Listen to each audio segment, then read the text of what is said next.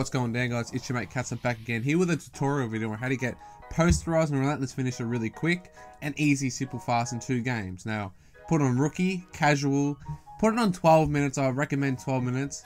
It's the best way. And I also recommend that you play against an easy team like the 76ers where their point guard's really bad and he has a 60 overall defense to work for this method. And also, before you do this, you go in and put these dunks on. So the basic two-handers off 1, basic two-handers off 2.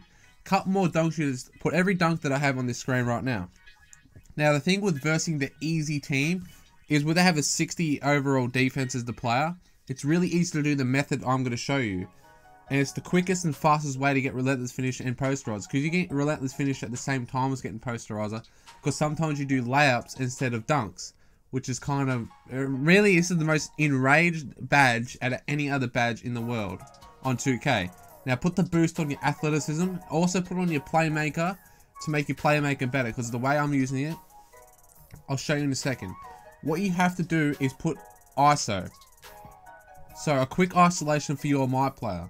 Which will make it easier for you to break ankles and get to the rim really easy. So I'll show you in the game in a second. Here we are in the game. As you can see, just isolate him up and do a spin move. Or you can, I'll show you another method to do that. Quick spin move off that. Or you could do a pick and roll. I'm not going to show you that, but this is what you do. Quick isolation. Couple of them. Let's do Jamal Crawford trying to break his ankles. Or if you know any other ways to break his ankles. And there we go. That's it. Relentless finisher. That's how I got Relentless finisher.